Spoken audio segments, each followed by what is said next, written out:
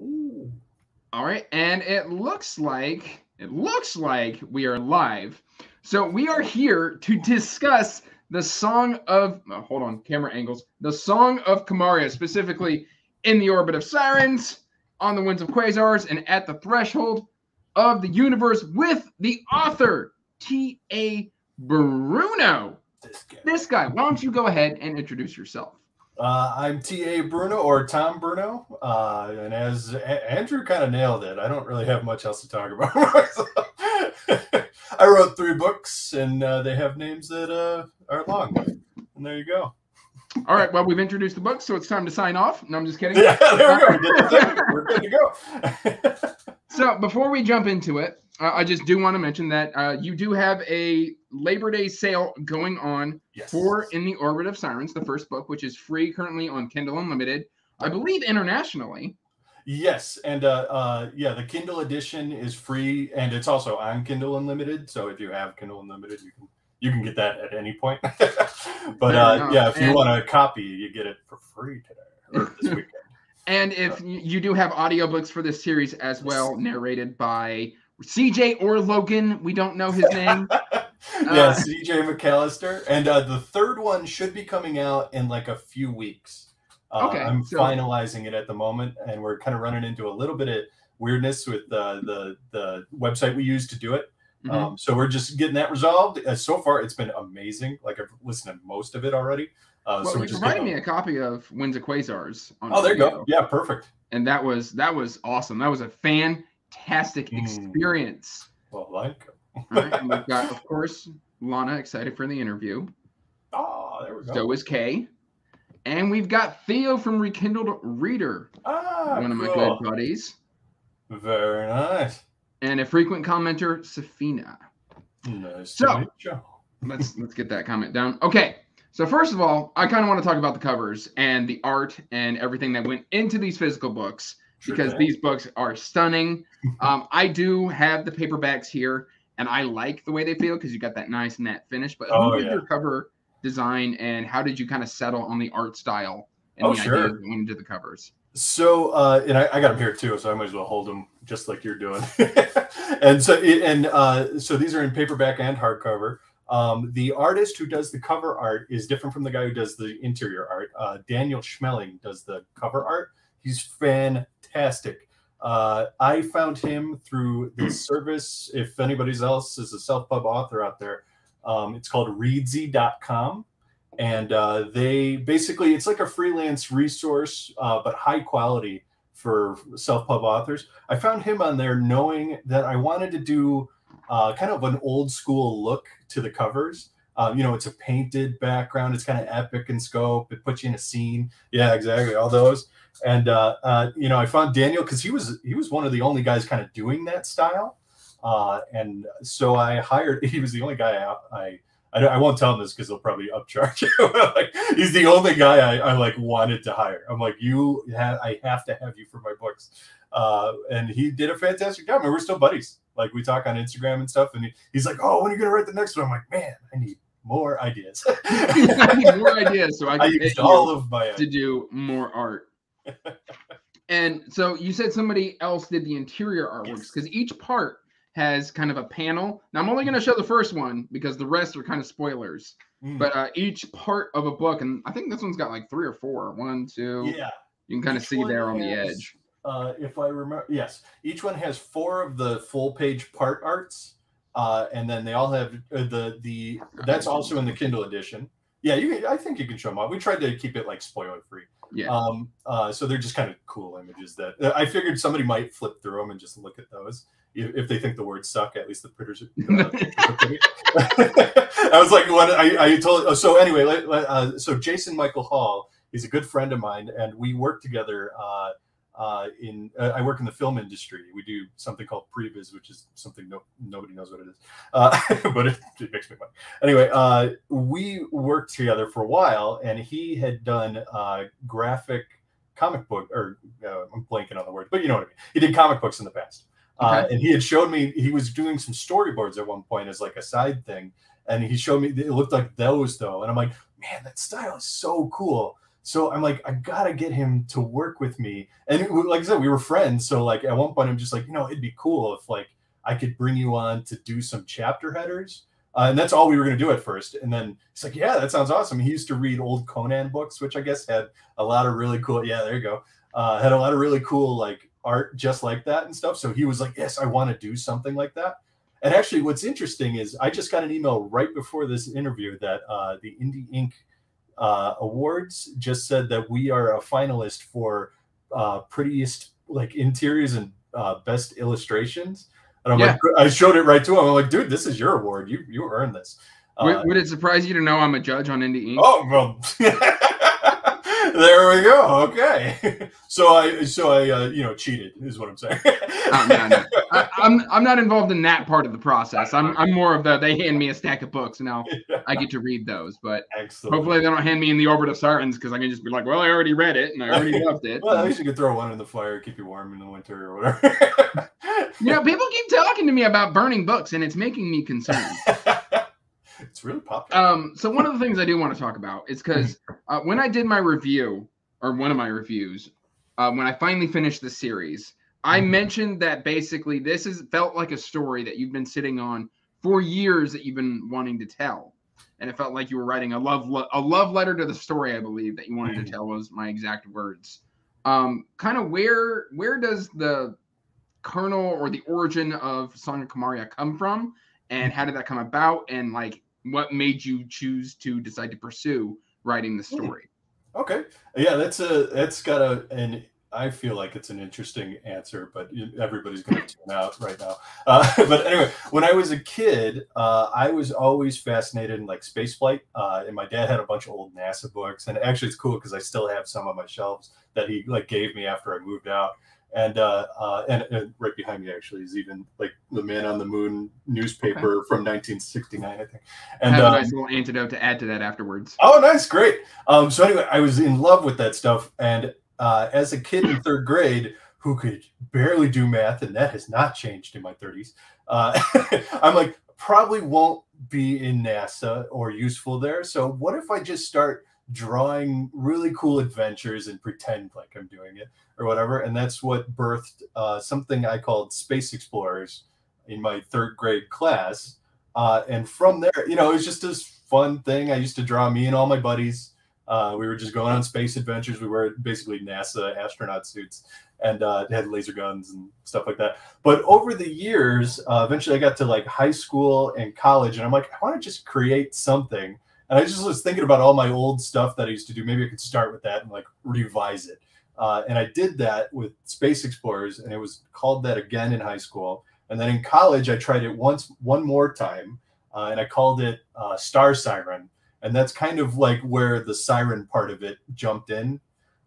From there, it like kind of just it was another dead end though. Like I kept trying to do it without planning anything, and so what I eventually started doing was I tried to write a book, and it just going forward without planning again. I got like 8 chapters in, and I was doing kind of the wrong things, so it wasn't going anywhere again. Until eventually one day I'm like, you know what?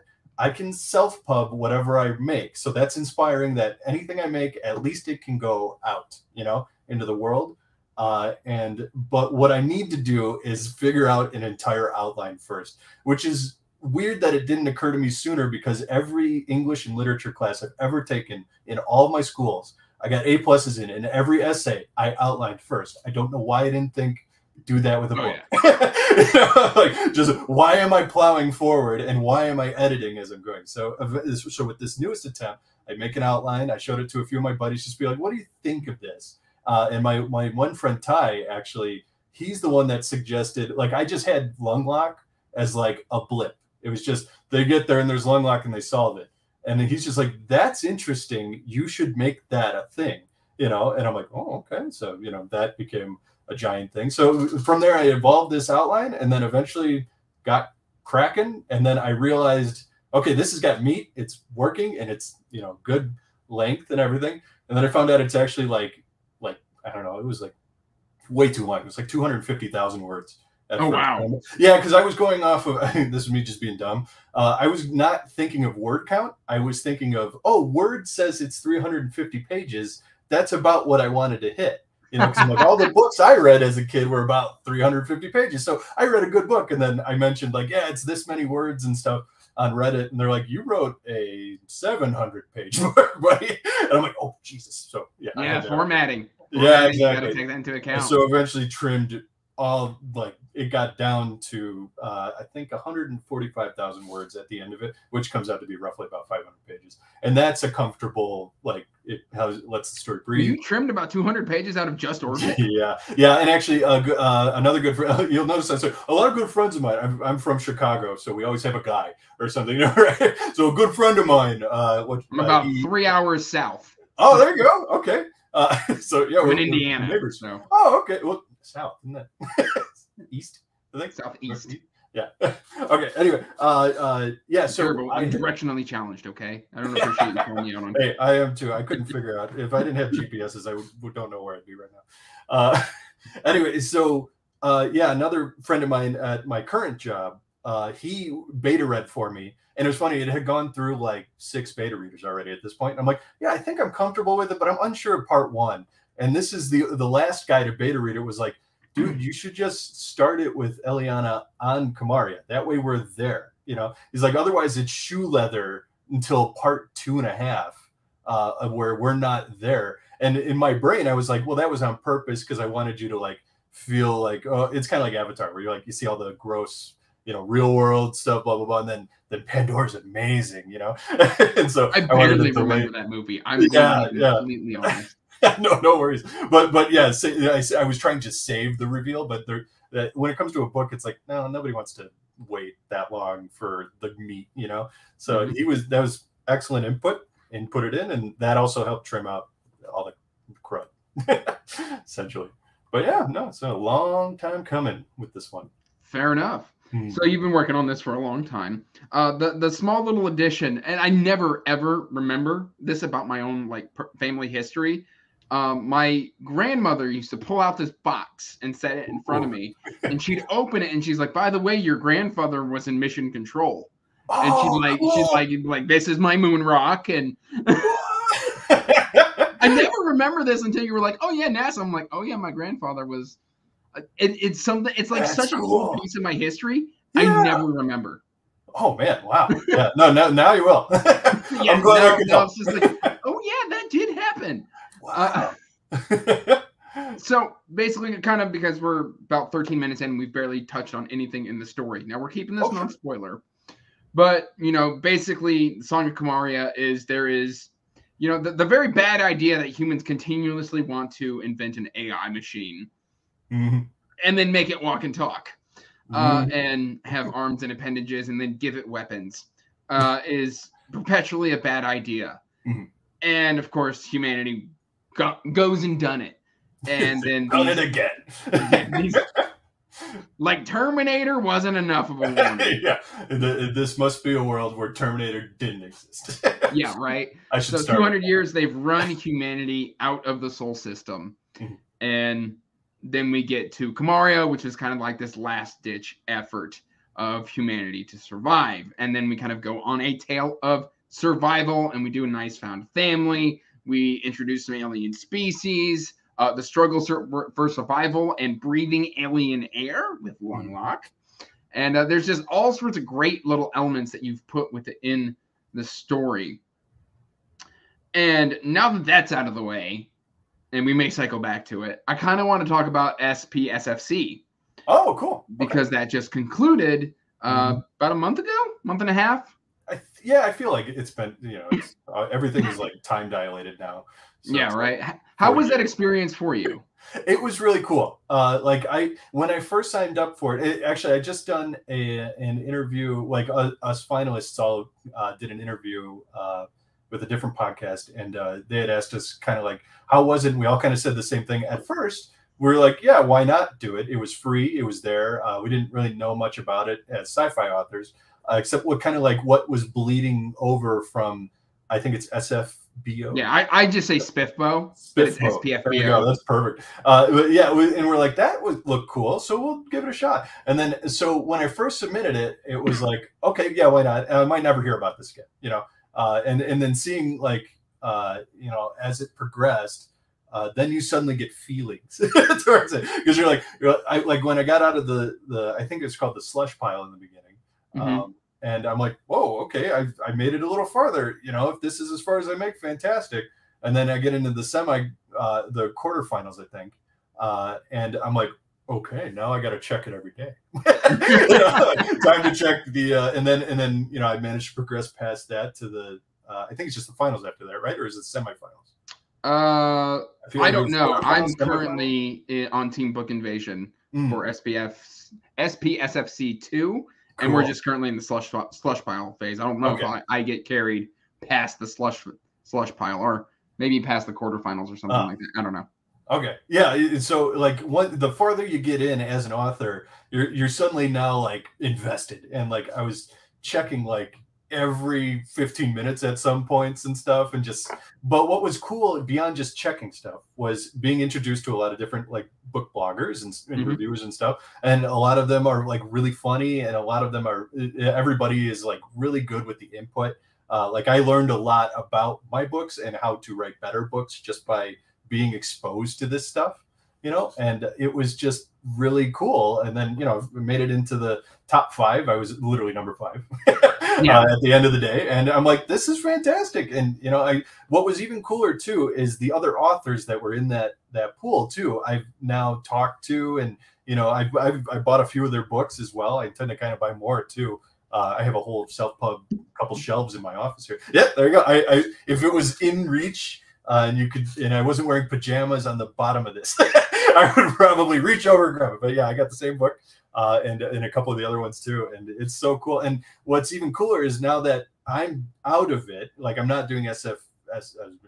Yeah, it's very hard to say. The second one, since I'm not doing that one, it's cool to see who I know who is doing the second one. And so I got like people I'm rooting for, and I'm like, oh yeah, get going. Here's one right there.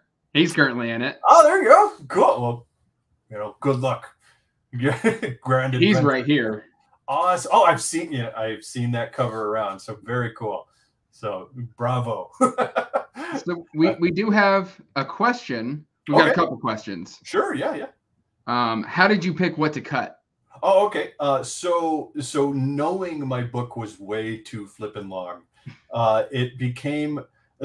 I would say the biggest thing I figured out how to cut was from when my friend said you should start Eliana on Kamaria. That alone was an entire rewrite of part 1. And so, because, you know, chapter, for those who've read it, I mean, even if you look at the, you know, Amazon look inside thing, page 1, we are there with Eliana on Kamaria. It's very cool. Yeah, so which is way stronger, because I think before it did used to start with Denton the way it starts now. His didn't change too much, but what was different was him and Eliana used to meet on the Telemachus, and they used to, like, that was where they initially met. Then they all go into hypersleep, you know, blah blah blah. I'm not going to go too far. Oh, okay. But so now, as you know, they're on Kamaria. That all that stuff was pushed into part 2. So knowing to trim that really reshuffled a whole bunch of stuff. Other than that, I'm trying to think. Oh, I did I'll say these because these aren't in the book, and you'll know why. Now that I knew my book was too long, I'm like, well, I can cut the stuff that doesn't work. I had a Jurassic Park kitchen scene when they were in the jungle. Essentially, they're climbing on the colossal timbermen, you know, the big, basically big walking trees. They're kind of like daddy long legs or cellar spiders, whatever, depending on where you live. You probably call them something different, but they're trees. And so what I eventually had was the stampede goes through the middle of their legs, and they would be climbing up, and then there'd be the big, basically T-Rex thing would walk through, and it would kind of see him, but he didn't see him, you know, thing. And I'm like, we don't need this at all. This doesn't do anything. And it's just the Jurassic Park kitchen scene, legitimately. So I'm not going to do it. Yeah, stuff like that. You know, like it was just little things that weren't adding to the story, and kind of, it was adventure, but it was not adventure that led to plot changes. So some of it got used in the second and third book. So I won't go too far into some of the other stuff I cut, But yeah, no, that was kind of how it was. Just a reread it. Anytime I got bored, I cut it. It's like, so keep it flowing. So. Well, you've got very good pacing and structure, and like structurally speaking, you kind of skirted around it trying to be non-spoiler, and I don't consider this one a spoiler because I like to know about structure when I pick up a book. Yeah. Where in part 1 of the first book, you've got 2 different timelines going on, and in fact, you've got staggered timelines throughout the entirety of the book because you've got a character who's kind of off on his own, trying to survive out in the wild and avoid Lunglock and do what he needs to do. But like the way his chapters are done is it's like, oh, it's been a day. Oh, it's been a week. It's been months. It's been years. Yeah. And so when we follow his timeline, it's very much that way. And I won't go into detail about it. Then in part 1, we've of course start on Kamaria with Eliana. I've been saying Eliana. And I'll admit, I Chicago up all the words I say. So when I'm working with CJ and Michael Reimer, who did the audiobook for the first book, when I was working with them, I'm like, oh, yeah, you pronounced it this way. I've been pronouncing it this way. And he's like, well, you're wrong. and I'm like, you're right, because I'm from Chicago. So we stress every A, every T, I think, is a D. So it's like, I'm like, yeah, I'm going to go with like Telemachus. I was calling it the Telemachus or something. And he's like, in my brain, it was Telemachus. Yes, and you're right. I was totally wrong when I started. And the same with Tabor. It's actually Tibor. So they corrected me. Tabor is... he's the leader of the Undrill, the kind of figurehead. He's only briefly in the first book, and then I won't say. Oh, okay. Sorry. my brain, because I just finished book 3, went to a different one. And I was like, that's not his name. Yeah. No. So yeah, there was, and I forget where I was going with that. But yeah, no, I think that answered the question. Okay. Right?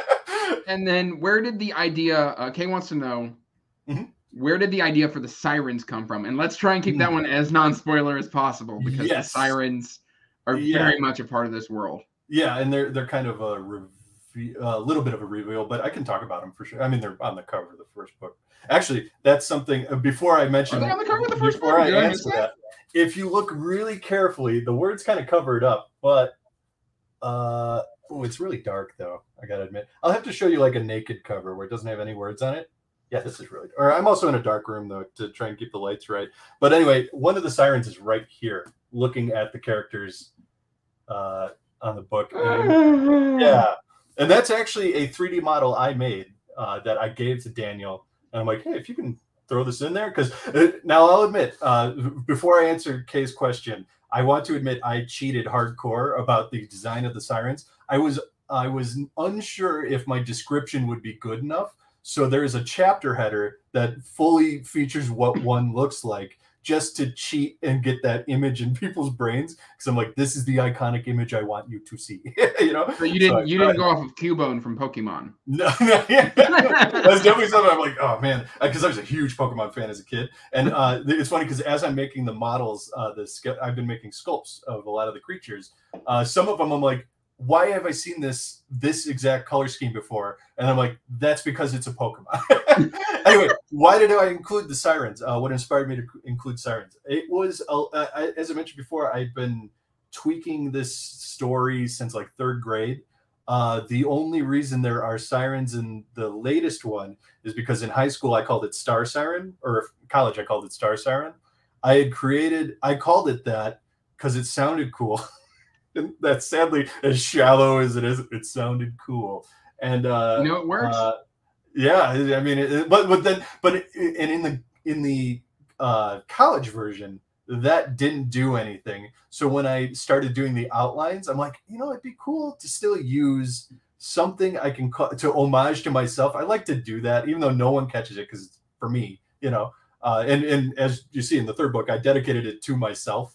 Because I'm like, I did. That gave me my big hints that you were writing yourself a love story. I was trying to make the 9-year-old version of me happy. So I included the sirens because they were kind of an idea that had been introduced in a previous iteration that I wanted to make work. And they looked dumb previously. It just looked like a human wearing a weird hat. Like, I'm like, this is dumb. That's why it wasn't working. And so, The and then after that, dedication oh yeah, yeah. is for Tommy Bruno, 9 years old and dreaming of adventures on faraway worlds. Thank you for waiting. You have arrived. Oh, you know, it sounds super lame, I bet, to everybody else. But like when I heard CJ read the dedication for the audiobook, I'm like, yeah, I did, didn't I? And I heard somebody read it out loud. I'm like, yeah, I did. I did this for me. I made it. This is I'm me. I'm here. I'm 9 years old again, and I'm happy. Anyway, so sadly the short version of Why Did I Include? They sound cool. The long version is I wanted to make an old idea work. Well, Lana approves. Oh, cool. Happy. I'm happy that's satisfied. So you mentioned your 3D models. Yes. Basically, excuse me, gotta clear my throat real quick. With your 3D models, do you use that to kind of build what you basically build the alien life that you are envisioning on Kamaria, or is this just a passion project? So, and actually, that's part of the origin of how did I make this book that I kind of totally forgot until you mentioned it right now. So I went to college for computer animation and film. And a large part of that was learning a program called Autodesk Maya. So I learned how to model. And the entire reason I even went to college for this thing was because I'm like, I want to tell stories about cool aliens and stuff. But the best way I used to be able to draw as a kid, but I was worried I would never be able to draw consistently. So I'm like, my brain was like, how do I do this? Well, 3D modeling, you make it once and then you can use it a billion times. And that's literally what told me to go to college, was that line of logic.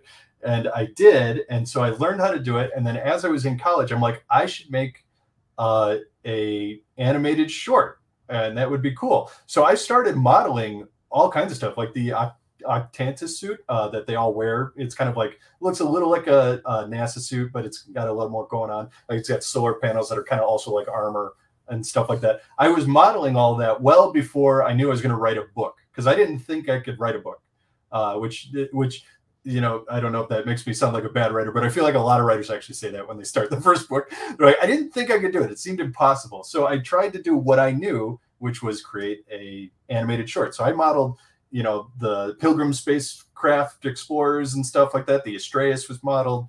Roland was modeled, actually. The Dreva were modeled. They looked a little weird, but I made them better recently, as you guys probably saw on Twitter and stuff. So I had all these 3D models. And then as I was, you know, suddenly I'm not in college anymore. I'm 5 years into my career, and I have this knowledge in previs, which is all about camera angles and working on Hollywood movies and stuff like that. And I worked with a bunch of directors at that time and learned all their camera techniques and stuff like that. So I'm like, yeah, I can make a really kick-ass short now. It's going to look awesome. I got almost all the way to the end of it. It exists. It's a little messy because as I was making it, I'm like, there's a lot of story I could do here, you know? And so I had Nim modeled out, and all the sirens were modeled. And that's the one that ends up on the cover, and kind of was inspiration for Jason Hall to do the chapter header and stuff. And so, you know, I had gotten to almost the end of this thing, and I'm like, I should write a book. I should just write the book. Like, I cannot fit the story into 5 minutes.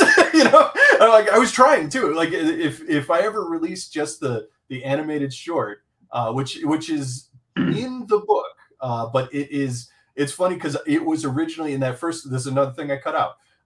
It was in the first draft of the book, like line for line, everything. And then I realized it adds nothing to the book, and it's actually better to cut it and like fade to black, you know, and then leave the audience going like, what happened there? You know, and pick it back up later. There's nothing wrong with fading to black sometimes. Exactly. Yeah.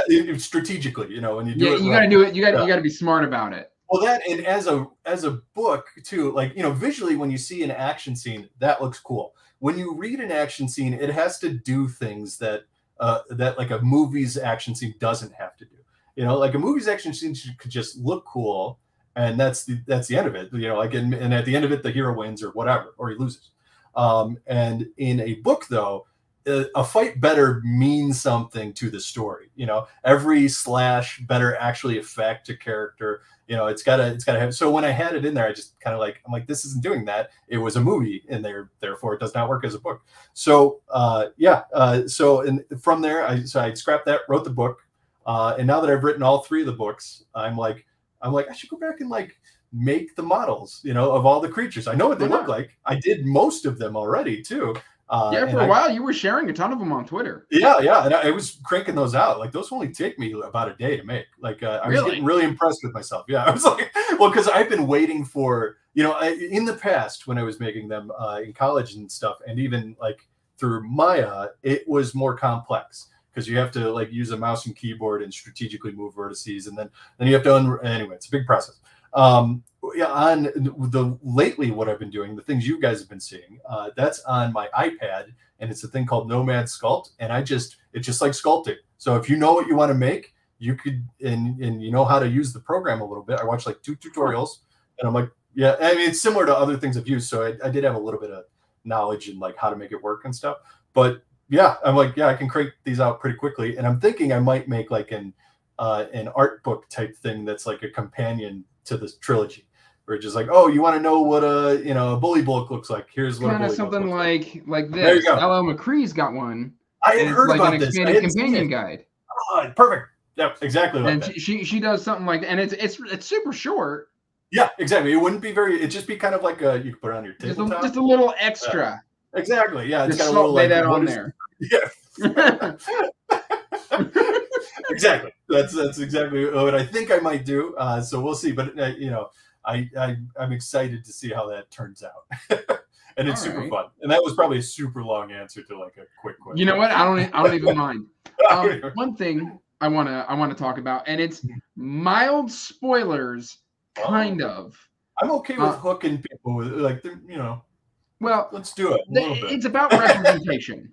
Okay. And I specifically remember starting on the Winds of Quasars, and there was representation that meant a lot to me. Yes.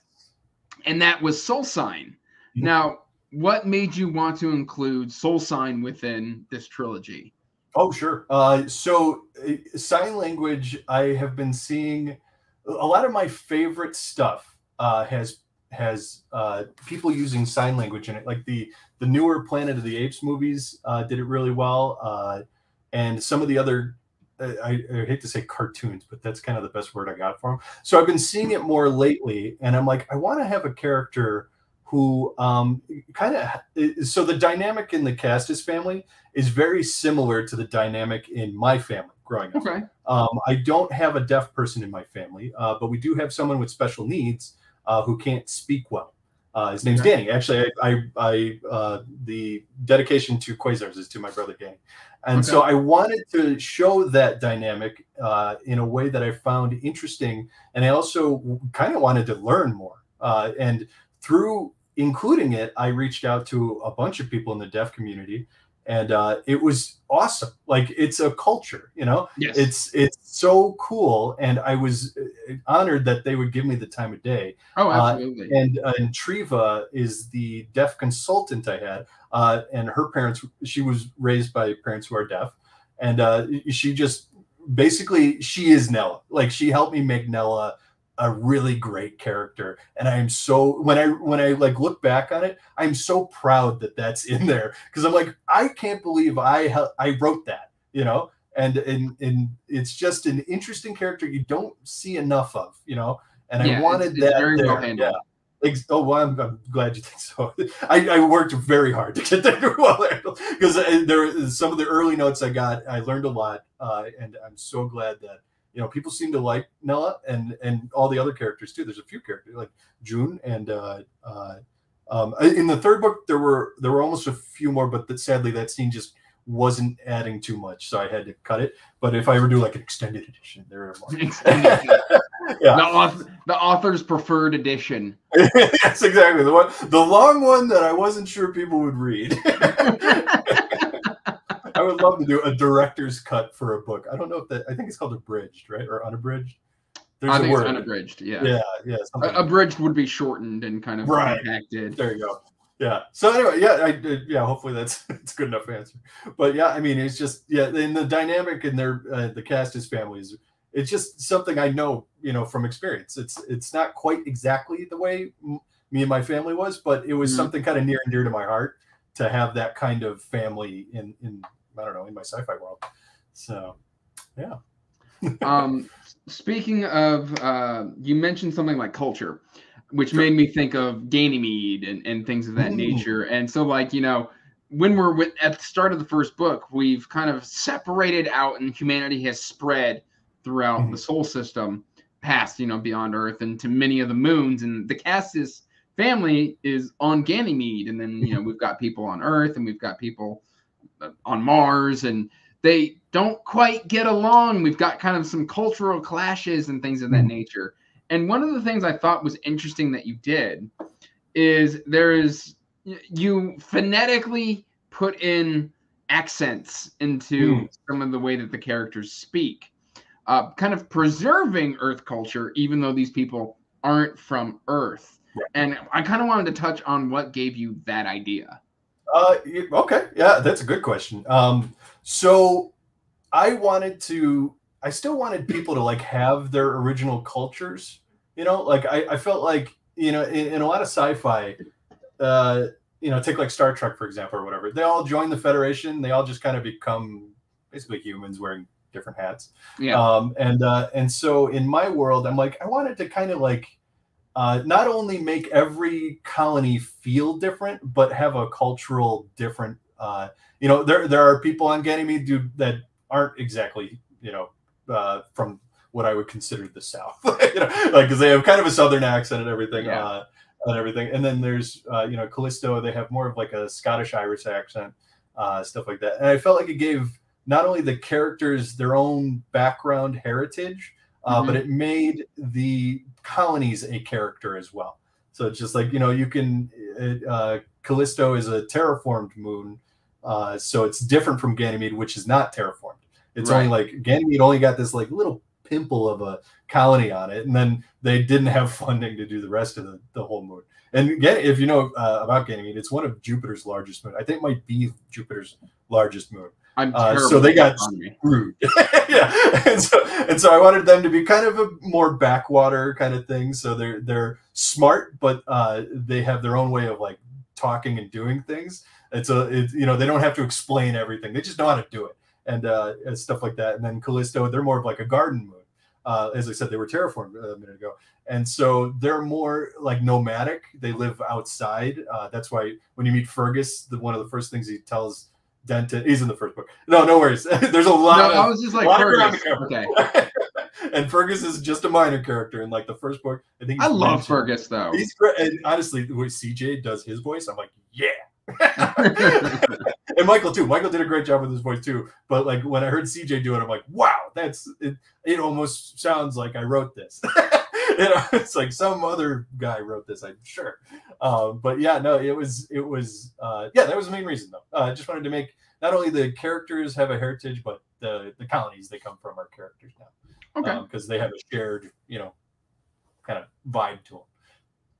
So. Well, fair enough. So one of the things that, I'm now just literally as we're speaking, questions are popping into my head. Sure. Yeah, and one that just popped up is Denton is not your stereotypical protagonist. He is not this macho hero. He is somebody who has stuck in the family business. He's on this backwater moon, and basically the apocalypse happens, and he has to flee where he gets an opportunity to be put into a new situation. But that still doesn't make him this macho hero. He's a mechanic. He fixes things. And I like that aspect. And what it makes me think of is Dead Space. The video game. I got a funny thing about that, by the way. You mentioned Dead Space. Should I say now, or did you have more? I didn't want to cut you off. No, go ahead. Oh, okay. My name is in Dead Space 2. I won a contest. And if you're aware of Dead Space 2, there's a point where you go to like a daycare.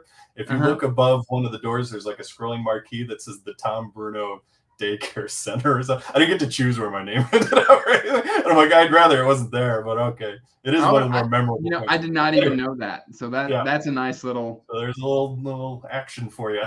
That's really cool. But basically, he is just a mechanic. He's fixing. When everything goes down, he's in his family's shop. And I just felt that made him more relatable than, say, this epic space adventure, Mr. Captain on the bridge of the Enterprise or whatever. I don't know. Yeah, no, I get you. No, I wanted to write. It was one of those things where you write what you know. I'm not a mechanic. necessarily, but like I am an artist and he's also an artist as well. So that's kind of, it's like he was born into a family that didn't have a lot of like there's not a lot of opportunities on Ganymede. So he's just going to do what his parents did and what their parents did before them and stuff, which is work in this machine shop forever. But he's actually an artist, which I am. So I'm like, I wanted to write like a guy who doesn't really, he's kind of stuck in a situation, and you've heard this line before, stuck in a situation he wants to get out of, blah, blah, blah. So therefore, but I also just wanted to write something that was a little different from all the other sci-fi I was reading. So it's like, you have Master Chief in Halo and stuff like that. He is, and I also don't know the military that well. So I didn't want to try and know the military that well. So they're in it for sure. Like, and I have respect for the military for sure. But I wanted to focus on a character I could understand, so I can explore kind of Kamaria through them vicariously. Through the scouts, because you create, instead of being military, you do a scouting kind of service. Mm-hmm. Yes, which and there's only a few, people that are escorting the scouts for safety. Those would be the only like the Vashtar Marines or whatever, which are really cool to me. But they, and so I wanted to, I was just, it was a confidence thing for me and just an outlet to help me explore a world that I'd been, obviously crafting for a long time. All the animals and everything, the creatures that lived there came before the story. So I'm like, well, how do I get to explore this world? So I'm like, all right, then. So here you go. So yeah. Okay. Now I have to ask this question because I have to know, why did you make and I'm going to butcher the name, the Endural is how I pronounce it. Oh, that's way different. So terrifying. The Undriel is how I pronounce it. No, that's fine. I'll take it though. I just, again, that's another question that like, I wanted to make robots that were different from what I was reading. But you can only, if you start with robots, they can only be so much different. So I'm like, so how do I make these like my thing?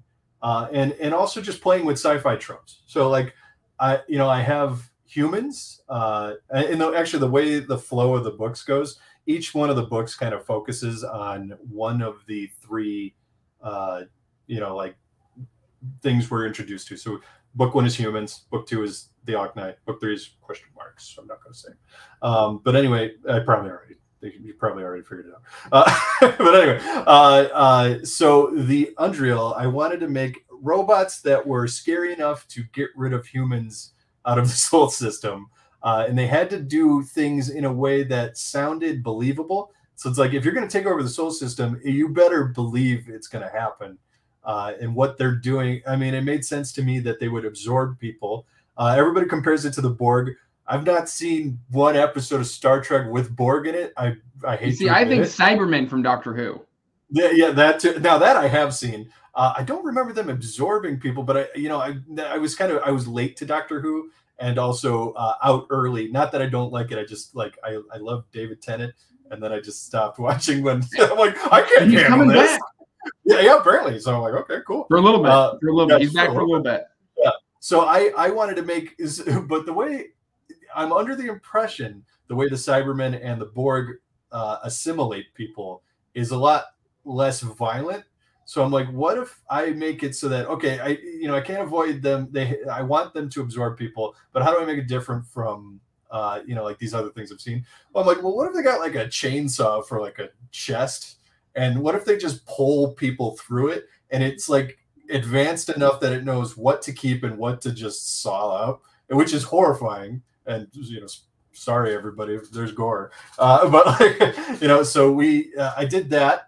And then I also just kind of combined robots with insects, because insects are another big sci-fi trope. You get like Starship Troopers and stuff like that. So I'm like, how do I would love to do that because I love bugs. And I'm like, how I can combine them. I have not really seen that before.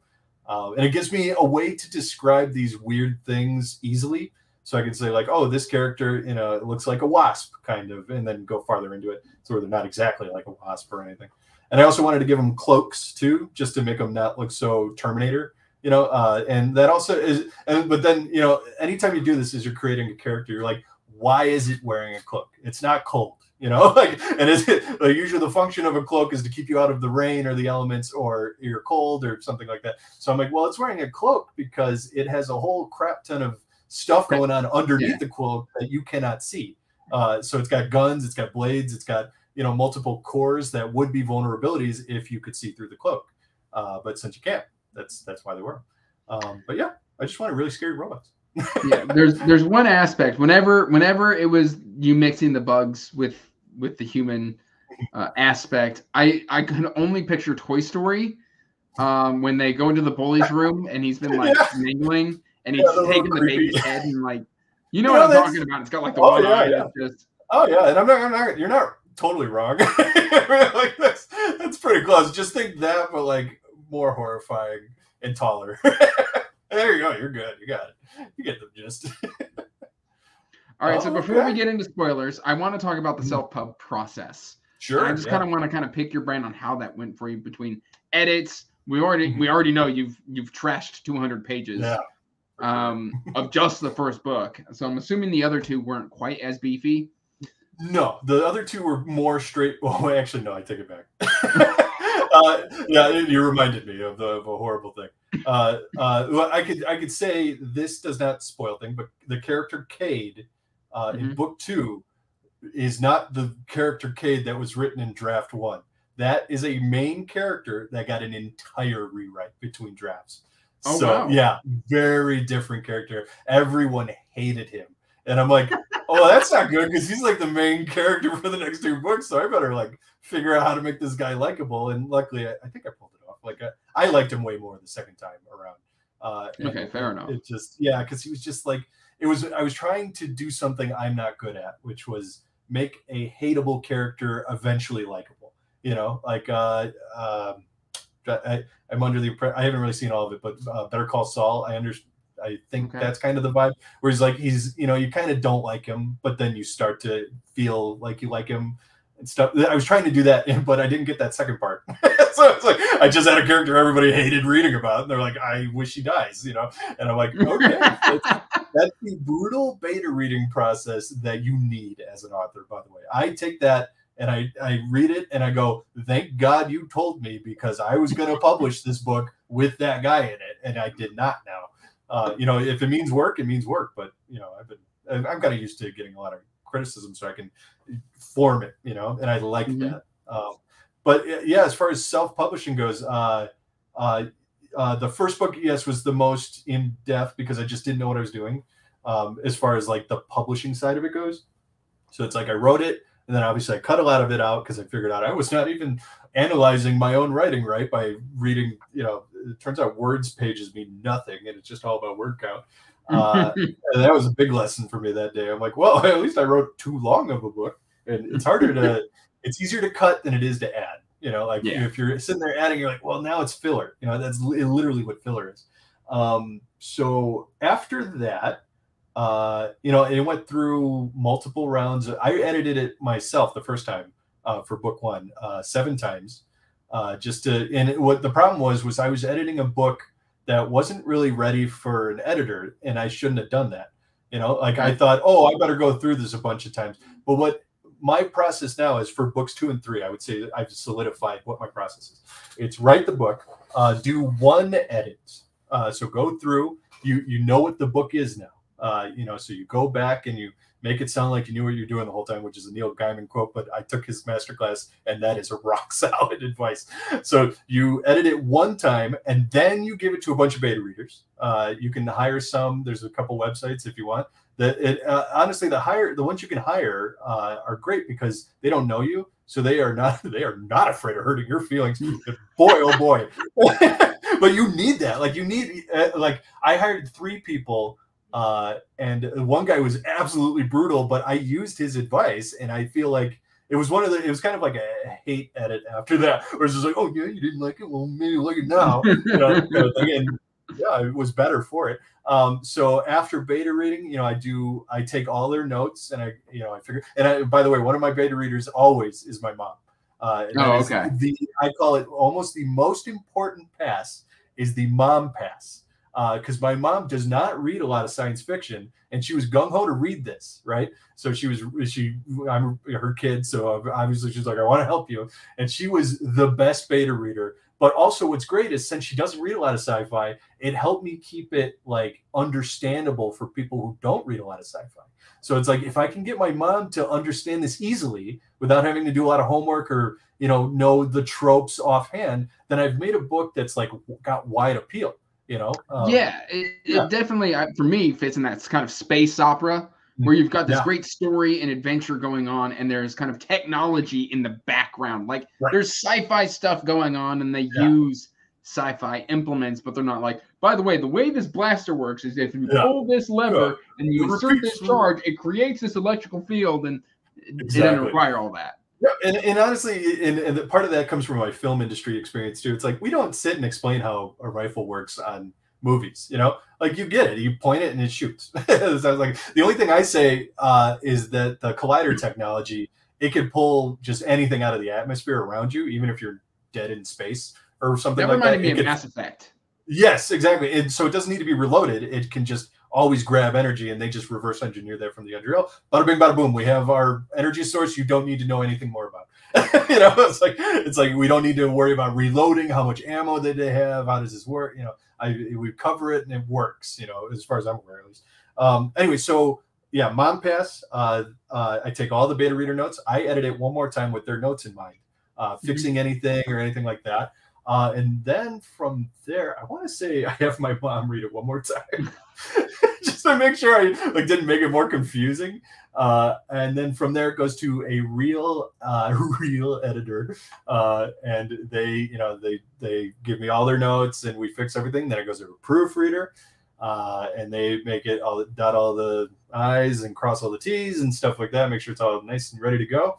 And then during that process, Jason Hall is working on my illustrations. So we're working. I'm basically constantly working. Anytime I'm not doing something, I'm doing something. If that makes sense. Like when I'm not working on the words, I have another thing I have to do. Where it's like, okay, talk to Jason. Like, oh, he has questions about what does this look like, and what should we do here, and what are your ideas, and all that stuff. And I found too, so for book one, I was kind of like really hands-on with the image I wanted on the cover for Daniel. And I found that I should just be like, dude, here's a vibe, and you roll with it. And then after we work out the vibe, I go, okay, here's how it could work in the book as a scene, and then we whittle it into something that is in the book from there. Because that's what book 3 is. It's just, I'm like, I had an image of a cover for book 3. Oh yeah. If you have no reference for the series, you have no idea what's going on. Yeah, it just looks scary because the other two. Here, I'll hold up the other two. It also gives you the vibe of this is. If these are kind of like blue and white, and then all of a sudden you've got red and black, and be like, oh, maybe this book's a bit darker. Yeah, this book's gonna get scary. And what I loved is everybody, all the people, on the book tour I did and a couple other things, when they pick it, and I think you too, when you picked up the third book, you're like, this book scares me, and it should. And I'm like, as soon as I heard that, I'm like, nailed it. That's exactly what I wanted to hear. And I wanted people to be afraid to start this book. And because they care about everything, and they know, with the ending and how the second book goes, it's a little, anyway, I won't go too far into that. I think that answers the question. So we have the art, we have all the proofreading, all that stuff's done. We put it all together. We got to hire a formatter. Bada bing, bada boom. Format is the last thing that goes, and then it just goes on I put it on ingramspark.com and Amazon. Those are the only two I use. I tried the first one. I tried to go wider with like drafted digital and stuff. And Ingram is your printer, correct? Both Amazon and Ingram are my printers. So you did like paperbacks through Ingram and the hardcover through. Well, Amazon? Ingram does both because they have wide appeal. So that's why you can get like the brokenbinding.com for the UK people. That's there because of Ingram. So I gave Ingram wide rights. I gave Amazon narrow rights. So only Amazon can, they're going to do just the paperback and the ebook, but they can only sell it on Amazon, which is not against any rules with Ingram. It's just as long as both aren't wide, that's thing. So I did not know that about the industry. So I took so the cool thing about Ingram Spark is that they offer free classes about how to use them and how to but you can use this information almost anywhere. And I also read a few like legal handbooks of like just to make sure I'm doing everything right, and somebody doesn't just take the book and run off with it, or anything like that. So it's all locked down. Yeah, exactly. Yeah, it's all locked down. I have an actual business and stuff like that. I filed for DBA and all that stuff. So it's legit, and it just took some doing. But yeah, the Ingram Spark's great. If anybody's like wondering where I got a lot of my information, they have their free courses. They're like 20 minutes a piece, and they just kind of teach you just everything you kind of want to know. And I highly recommend just knowing a little bit of that before you publish anything. Because there's some people that just kind of throw it on the wild, and they're like, well, why isn't anybody reading it? It's like, well, there's ways to make sure it gets to people, and then after that, it's marketing, which is a whole different that's marketing, word of mouth. Yeah, and luckily, with my film experience background, I can make trailers, I can make art and stuff, I can promote it in a lot of ways that not a lot of authors can do. So I use all my strengths as much as I can, So yeah, that's the process. All right. Well, before we head into spoilers, again, this weekend, the 3rd through the 5th, In the Orbit of Sirens. It helps if I hold up the correct book.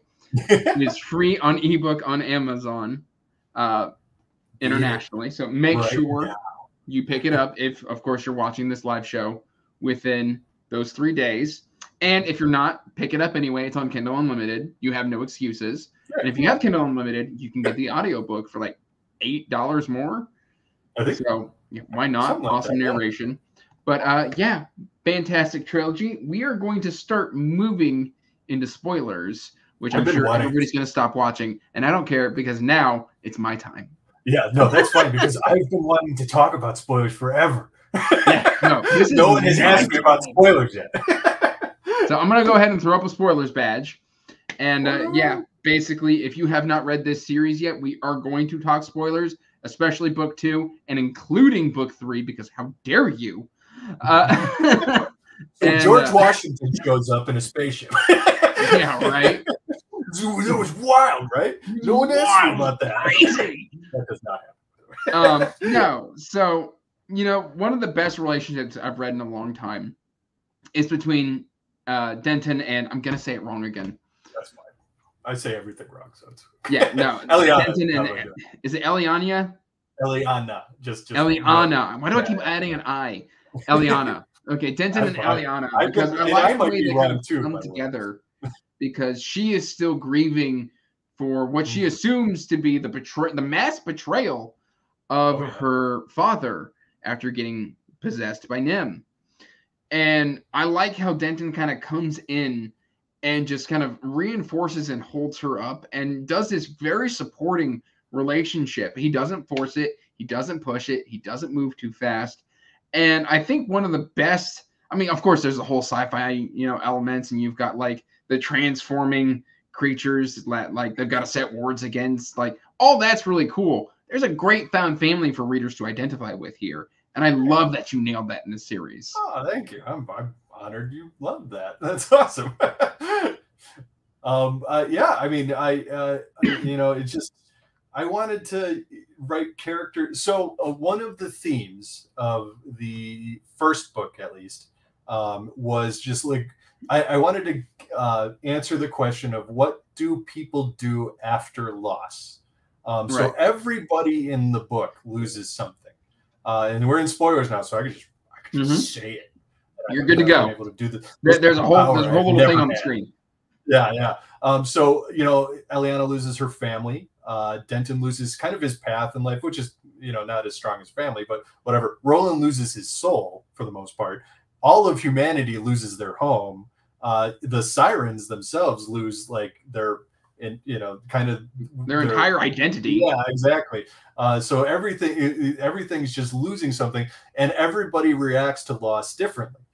So I wanted to explore that from all these different angles, all in the same book, and that's kind of what you get. Some people react negatively.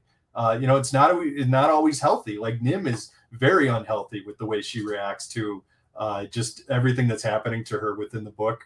And Denton's a little more healthy about it, where he's lost kind of his way when he shows up to Kamaria, and they put him in almost an identical machine shop, and he's like, "Oh my god, I thought this was going to be different."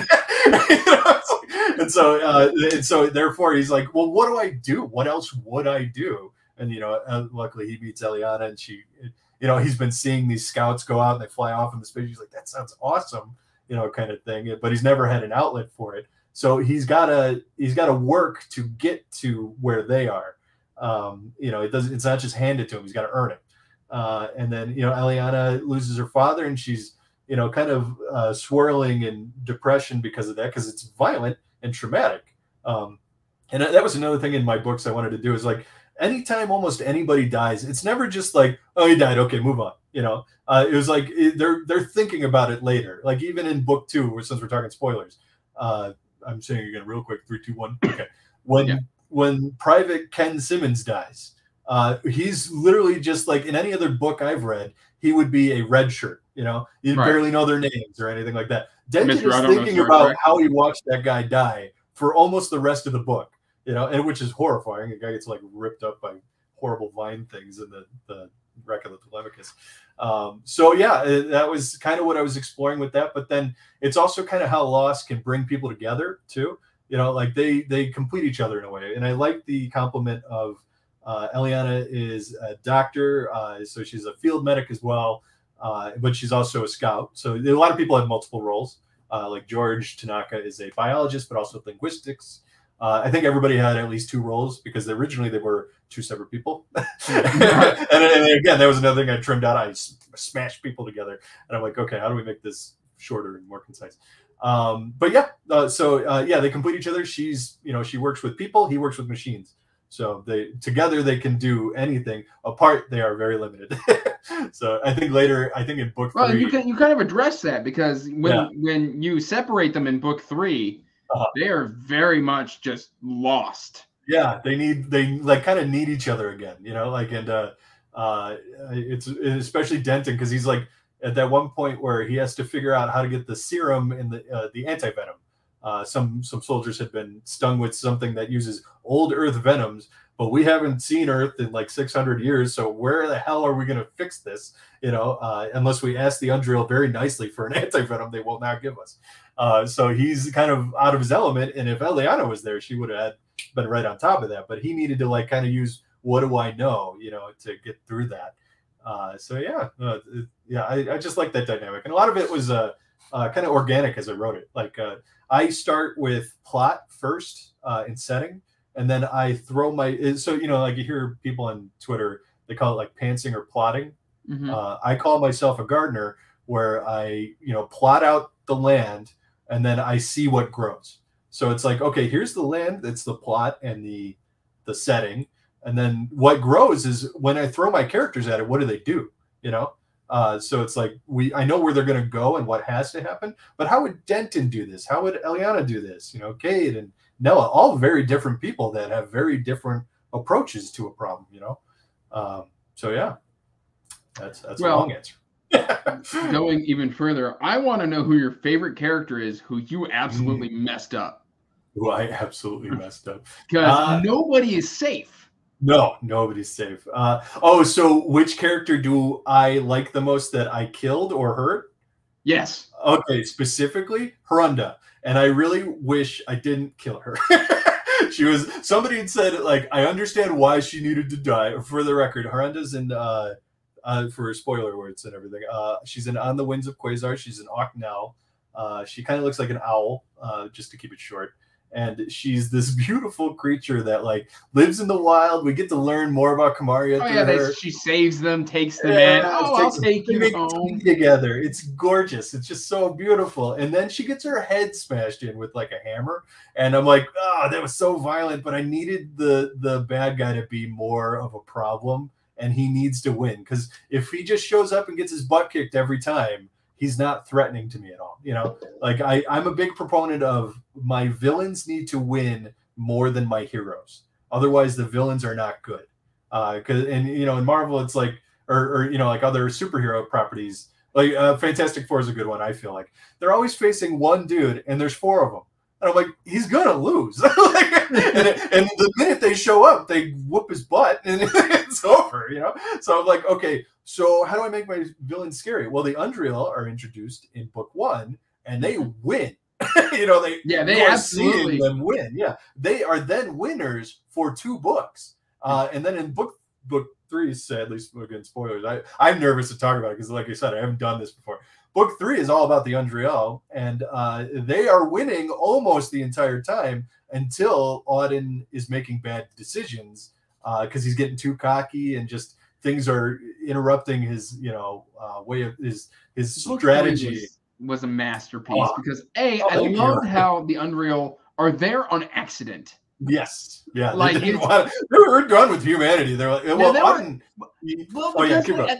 at the end of part 1 of the first book, and then you specifically put the line, and then there was silence, and they seem content. They seem happy. Like, shoo, get off my property.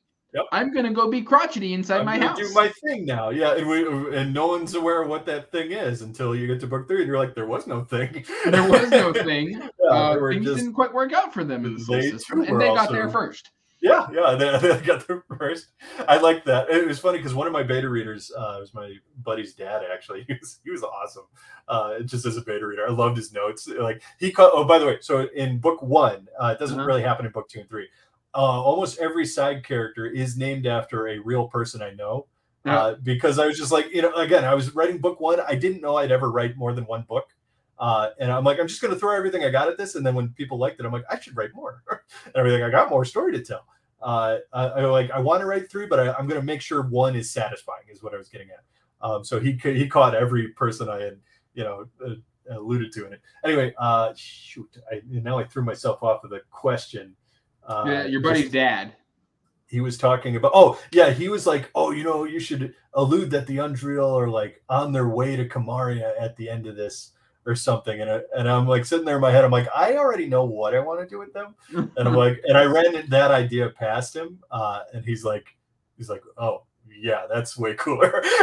He's like, so yeah, you can't mention them again after part 1. And I just wanted them in book 1 also too. They were just kind of like the thing that every person was worried about, like in the back of their minds, none of them left the soul system, So yeah, that was just my big thing with that. Yeah, so basically just in book 3, because I mean, we do the time jump, and we start kind of following Cade and Nell. Yeah. In book 2, which is Denton's kids, and my mouth wants to add the I. Oh, to Eliana. No, I'll let you do it. And like I said, I might be saying it wrong. I could be. Feel free to correct me. All right. I'll slam my fist down. Elena? Eliana. All right. You have an I. There is an I in there, but it's there was an I in there. I can't not pronounce that I. Anyway, but basically, I love that we jump like 20 years, and then all of a sudden, like the book starts, they're in space, and you're like, what the crap is going on? Why are they mining rocks? Who's Cade? And you're just like, yeah, I love that. And then we go on this whole Homeward Bound adventure. I don't know if you even know that movie. I do, very much. I was like, I've never heard it called that one yet, but that is apt. It's fitting.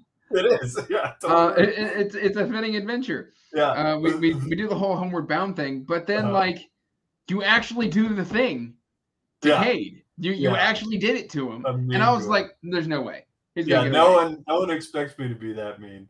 And it was funny because so here's the objective with book 2 was I wanted to know more about the Orkney, and I wanted to see more of Kamaria because we followed the humans so closely that it was we were in their walls a lot, and like I said, I kind of if people played StarCraft, you're aware that StarCraft 2 it was split into 3 parts.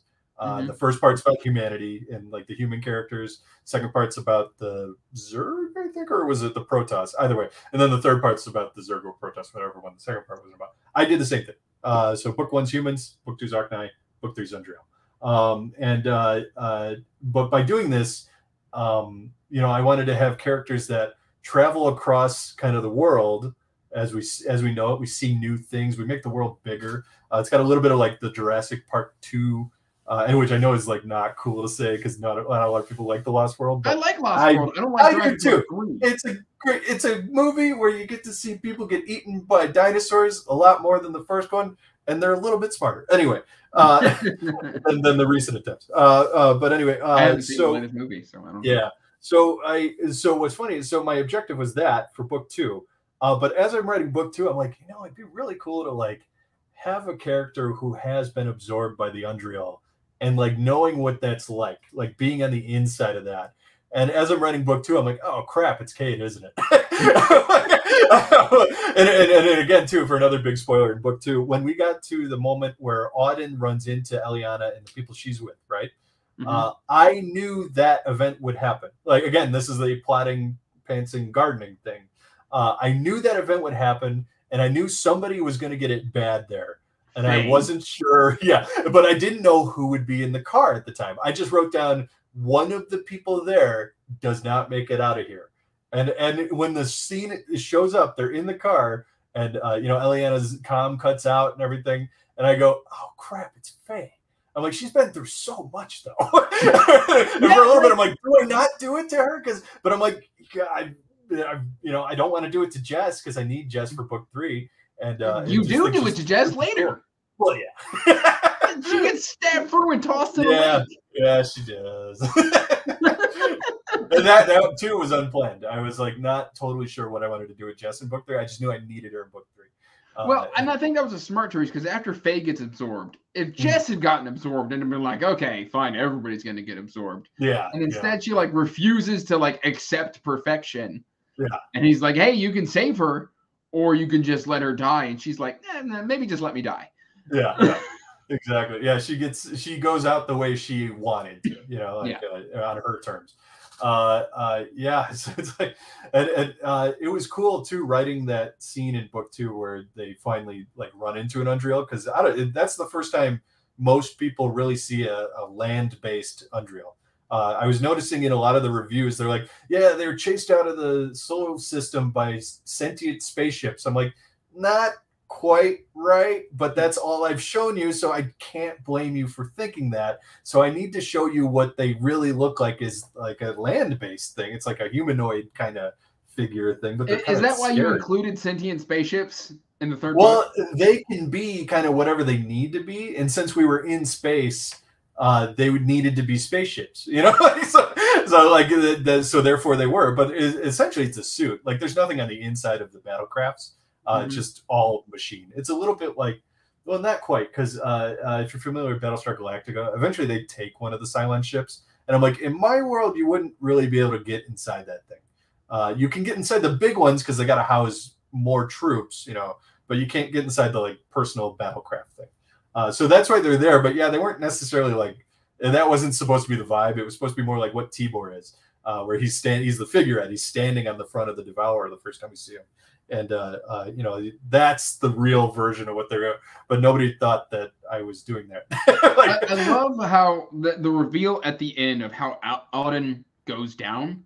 Yeah, and he's just. They were like, "Hey, you're a puppet," and he's like, "No, I'm in control." And they're like, "He's like, not quite, not quite. Your AI got the better of you." Yeah, and you just liked that about it, so you let it. He's very aware that it's happening, but he won't tell himself that. It's one of those things that like villains, in my opinion, always think that they are you've heard that before. They're the good guy. I also wanted Auden to feel like he was the victim this whole time. So that's like the last line you get out of Auden, as basically as Cade is smashing his head with his fist. Is that just like he couldn't help but feel like he was the victim this whole time, and it's like this dude. Basically ended the soul system. Billions of lives are gone. But at the end of the day, even his last thought is like, why is this happening to me?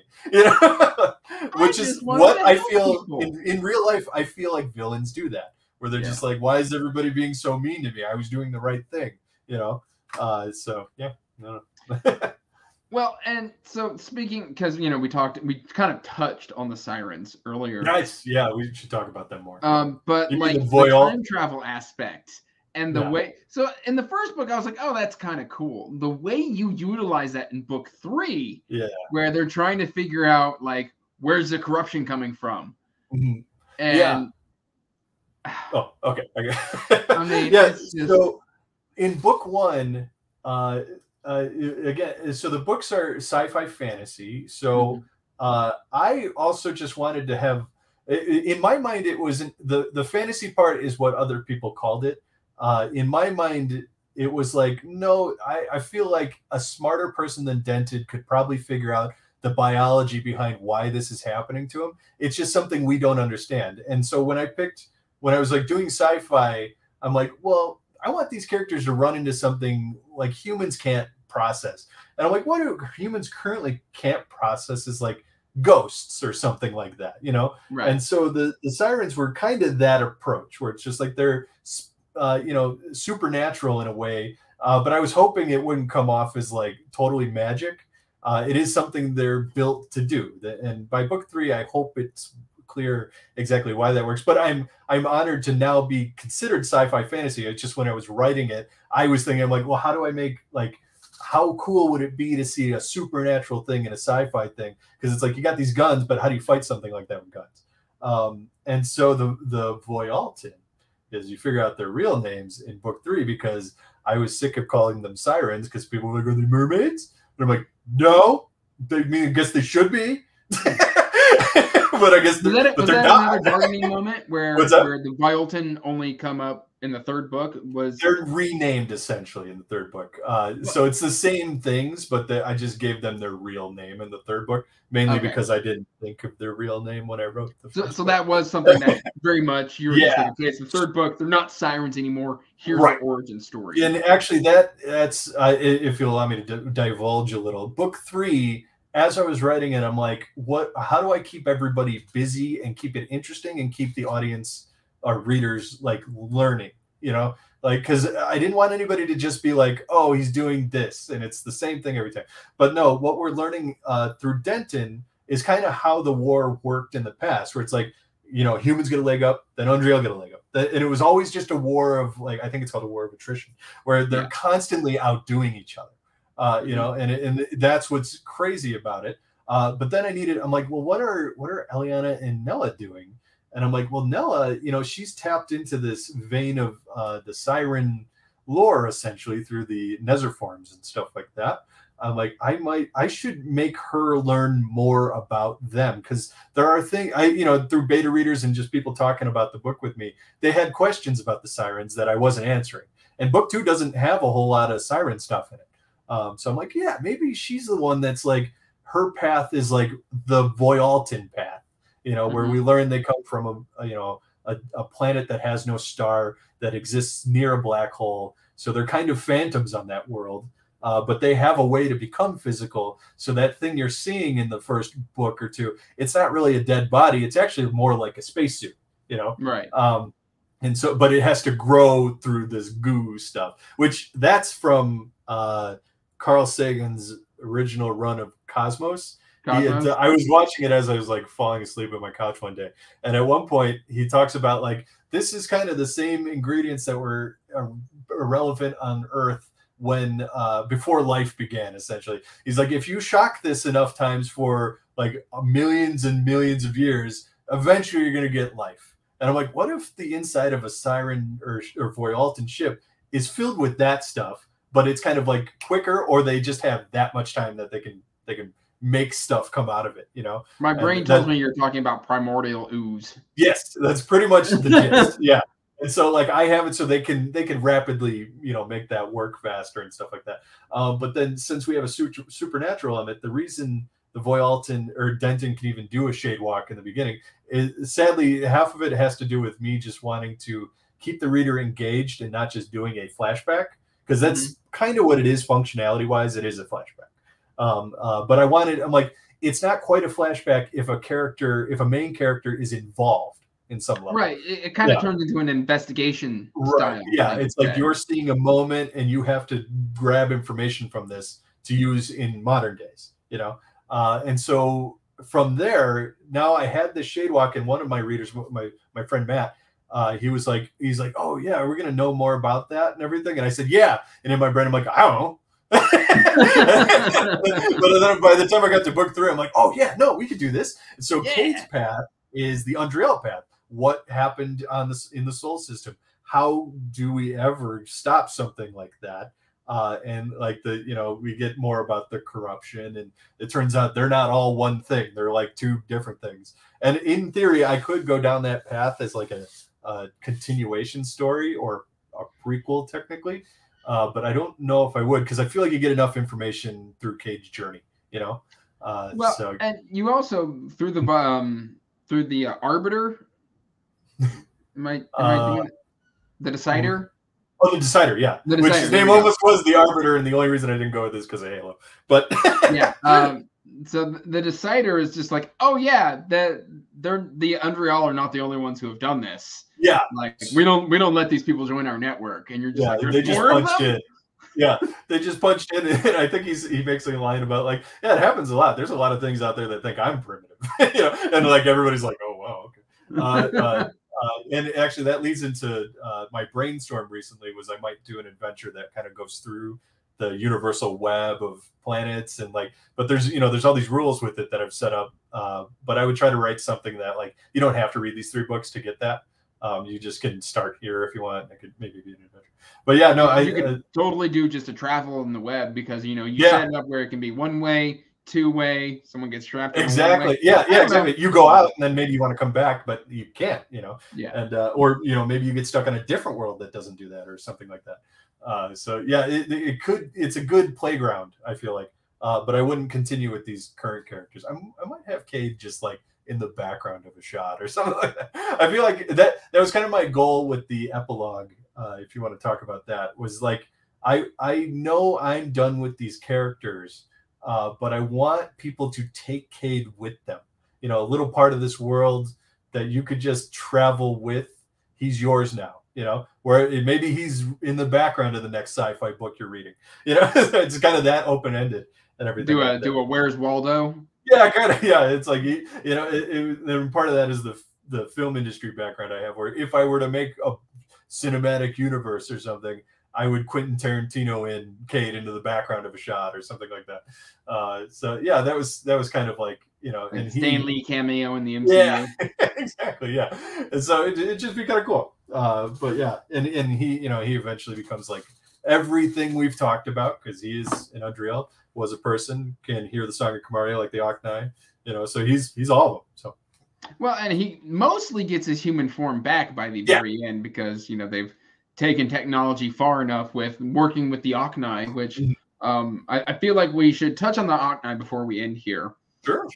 Because the Ocnai, we haven't really talked a whole lot about the You're Ocnai. right. Yeah, we've done. Usually they're the big subject when I kind of skirt over them. It's hard to talk about the Ocnai without going straight into spoiler territory. Yeah. The fact that they're telepathic and that you can't really lie to an Ocnai, but you can get away with it as long as nobody decides to ask the question. Right. Yeah. You got to work really hard. Yeah, like work really hard at it, which is where we get Tuluo and Magro. Say what? Magro from book 1. No, the one who had his wings ripped off. Yeah, that's Tululo, but yeah, I thought you were going to say about the Magro stuff in book 1, where he manages to lie to everybody, but it involves like a chemical, like he's using an insect that he's chemically altered to do it. So it's not like he could just go around like pump. He had to convince himself, never reveal that, and chemically alter a bug to hurt someone else into convincing his whole people that there's a lie about. That was because I wanted him to lie, but I didn't know how to like how is he gonna do it? Like, well, he's gotta use like his own weird science to do it. So and they're more technologically advanced than the humans. Right. Yeah. They constantly can adapt technology and come up with other things, and they feel like they're the rightful owners of Kamaria. They've been there.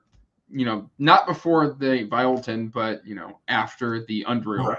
Yeah, they're kind of more the natural thing that lived on Kamaria, as opposed to the Violton. They landed there a long time ago. I kind of love the whole journey you take with them, you know, Mm. because we meet them and we've got the tentative first steps in Yeah. the first book where I'm going to say she. You know who I'm talking about. I know. You can call You her know. E. Where she gives him the I'm just going to call it a collider pistol. Yes, that you nailed it. I mean, that's, Okay. that's literally what it's called. I read so much that I'm just like, I know Yeah. what I'm talking about, Yeah. but I don't remember if it's specific to this No, story. you I'm really got it. trying to get Yeah. the point across. Yeah. And then, like, you know, we've got that kind of first relationship, first contact, then we get the betrayal, and then, of course, we get that random Orkney who gets kind of converted. He's like Yeah. the first conversion Yeah. Yeah. into Quasars, but then we get the broken trust with the dead god. Yeah. Which that whole god thing was I think that was probably my least understood element. Oh yeah. Okay. Mainly because it is very specific to their culture, and we don't really take time. They were just like, yeah, it's this animal we worship. And I'm like, okay, I'll just leave it there. Yeah, and sadly, you're kind of right. Maybe I should have gone farther into that. But yeah, it's basically they worship a living creature. It's massive. It's called the Donoran, and they get a little bit of power from it. Like they're allowed to do that thing in the first book where they can kind of track things by using like chemicals and stuff to kind of. It's almost more like they have to make themselves vulnerable to the Song of Kamaria. Are you talking about the thing where they put in their eyes and yeah, there's like smoke and stuff, and some of the humans are like, he's getting high, you know, it's kind of like that. Yeah, again, they have to chemically alter themselves, but the way they're doing it is to make themselves kind of, in my mind at least, I never like fully go on and say it, is that they have to be weakened and sensitive to the Song of Kamaria to actually perform that. So they have to, you know, basically burn their eyes a little bit, you know, weaken and all that stuff. And so, but they kind of derive that from, you know, feeding this giant bird that can kind of pulse out that sound, that frequency, I guess you could say. And but yeah, they kind of worship it. One of the ideas, it actually kind of came from my twin brother Dave. Is that he's like, oh, maybe there should be a creature on Kamaria that's kind of like, you know, we have like apes, you know, they're kind of like humans and we evolved from them. And I'm like, oh yeah, maybe there should be like another creature that potentially they evolved from. But then I actually went in reverse with it. I'm like, what if a Donoran is more like a second step for an Orkney from there? But anyway, yeah, so it's a creature they worship. They revere it a lot. It's almost like every time there's one born, that's a temple now. You know, so they can go there and they bring their one big thing is that they feed them their dead. Yeah, and I also want, that was another thing I wanted to do is like, okay, they have this ritual that people would find revolting, you know, good, but they find it sacred and beautiful. Where it's like this they bring dead bodies up a mountain and they let this giant bird eat them all winter, basically. and then the bird, and it's funny because the bird doesn't really, it's a bird, like, for all intents and purposes, it's bigger. It's smart in its own ways, but it's not like actively part of their civilization. It just eats the things they bring them and gets really fat and makes more eggs. Yeah, so while it's eating, they go and make a Donoran staff, which is kind of like my version of a lightsaber. I wanted to have something that, as a nerd at heart, like, oh, this would be the thing I can make, you know, I can go out and make my own, like you go to Disneyland and you can make a lightsaber. Like, this is my lightsaber thing.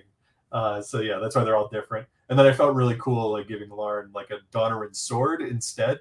I'm like, that sounds cool. Like when you're writing book 2, you're just like, you take the words, you know, and then you're like, Donoran hook, Donoran sword. And then you're like, Donoran halberd, you know, like kind of like that. Like maybe they don't need to just be hooks; they could be whatever.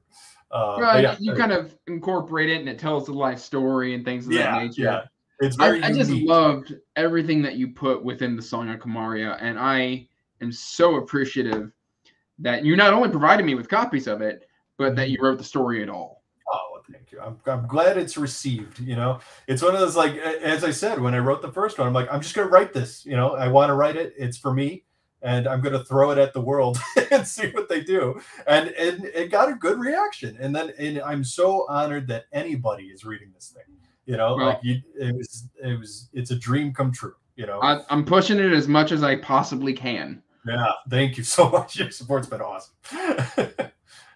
Well, we are approaching an hour and a half, and so just to close, again, I'm gonna 100% say please pick these up on ebook, audio, physical, all three if you are insane like me. And I mean, Orbit of Sirens, fantastic. On the Winds of Quasars, great cover, fantastic book. And if you want a gut punch and you want to hurt yourself, and a beautiful end to a fantastic tale, At the Threshold of the Universe, all written by the wonderful Tommy T.A. Bruno. Oh, you did it. You did that thing. Stabbed me right in the heart. You got me right back. I'm sorry. Well, thank you for having me. This has been awesome. Yes, this has been absolutely wonderful. I cannot wait to read whatever you write next. I can't either because I don't know what it is. I'll be just as surprised as you when that happens. I might be a little more surprised. All right, with that, I'm going to go ahead and end the broadcast. So everybody, if you're watching this, please, again, pick up these books, support indie authors, have a great time. Peace out. Stay magical. Bye.